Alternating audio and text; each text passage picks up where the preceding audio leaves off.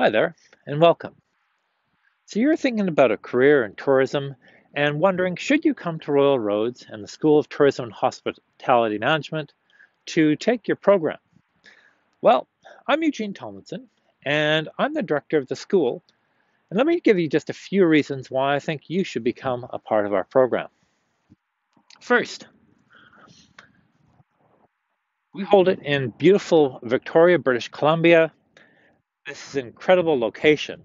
Um, Not only do you get to experience all of this, and even on a cloudy day like today, it's an incredible place to be. But Victoria is really based on tourism and hospitality management. So not only do you get to take it in class, but you actually get to experience it as well. Second, our program is a nice mix of theory and practice.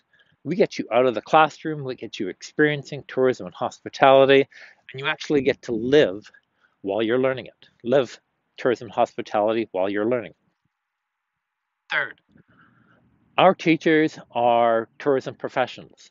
So they are in their industry, they are entrepreneurs, they're business leaders, they are government officials that are involved in tourism and hospitality every day, and they take time out to come to teach you a little bit about what they know, their knowledge, their experience, their skills.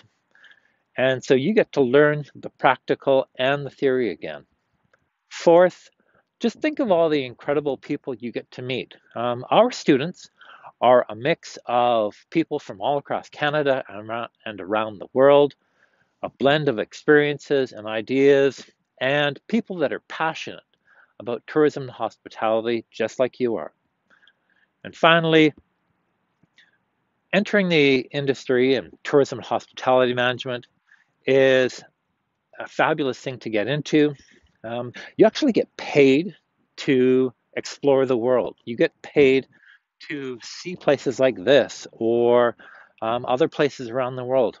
Myself, I've actually touched almost every corner of the world in my work, and that's the world that's open for you. So why not join us? Tourism Hospitality Management at Royal Roads. Looking forward to seeing you. Thanks.